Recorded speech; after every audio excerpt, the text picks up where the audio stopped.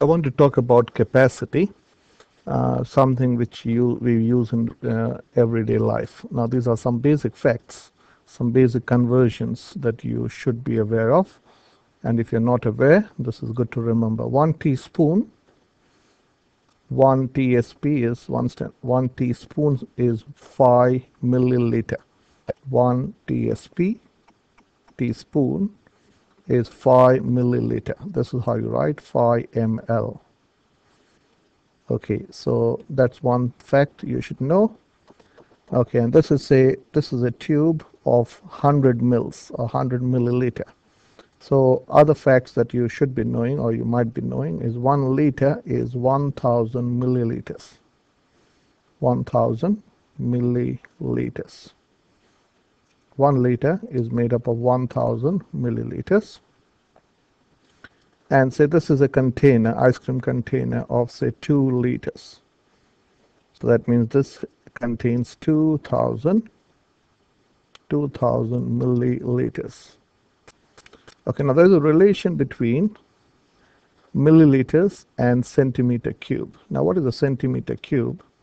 Now this is a cuboid, or this is a cube, and imagine this big cube is made up of small cubes of 1 centimeter.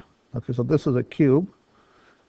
This cube is a cube of 1 centimeter cube.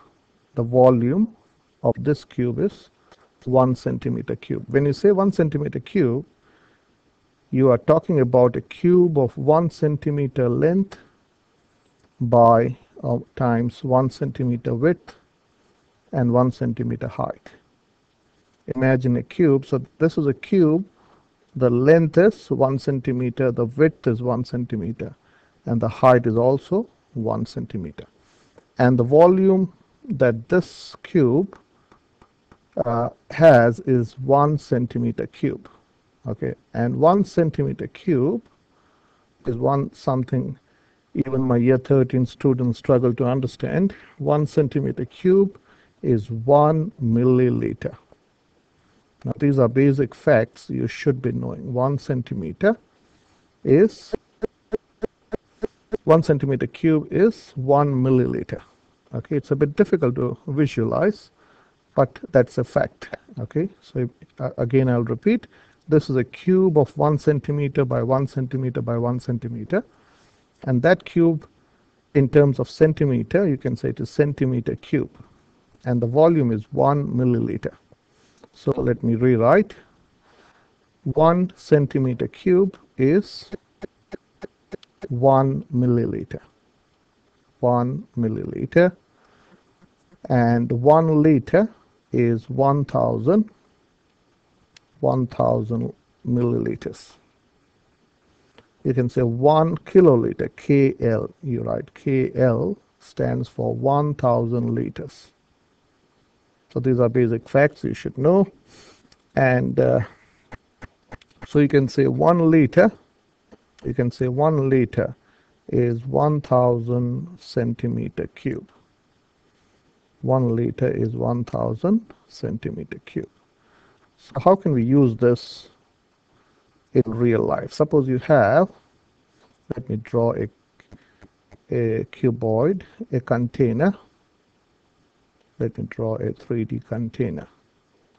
My drawing skills are not that good. It's all right. So if we can imagine a cube, a cuboid. So this is a 3D, this is a cuboid. Okay, say, now if you want to find what's the capacity in centimeter cube and liters, suppose this is, say, let's say this is 15 centimeters. And say this is, say, 8 centimeters.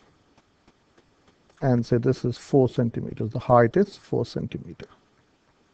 So the volume would be length times width times height. So it is 15 centimeters times 8 centimeters times 4 centimeters. So first let's multiply the numbers.